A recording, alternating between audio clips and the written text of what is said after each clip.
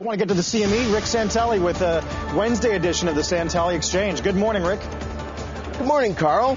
Yesterday, we talked about how the public was getting tagged again, being on the hook as the guarantor of various ways to guarantee monies above and beyond the $250,000 that we see from the government for your accounts at banks, for private corporations and municipalities. Today, Extra Credit Project.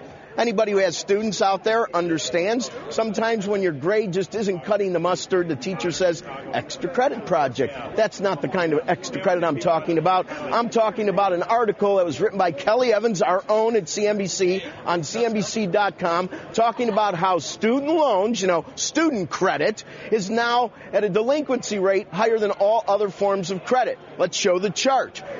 It surpassed credit card debt, which is around a delinquency rate of 10.5%. By the end of September, it's 11%, crowding out all others. Who's on the hook?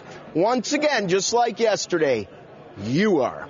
You're on the hook. This, like healthcare, was taken over by the government. And I'm sure it's a whole lot easier when all the chips are on one board to ease some of these issues for students. Now, not that there's anything wrong with it, but once again, you don't get to eat the meal, but you may end up getting the bill. The Volt. I love Phil LeBeau.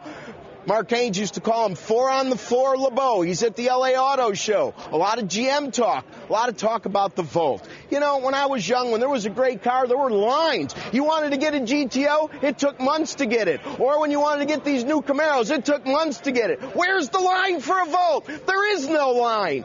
And if it wasn't 500 million shares of public money in there, I don't think they'd be making it. Think about that.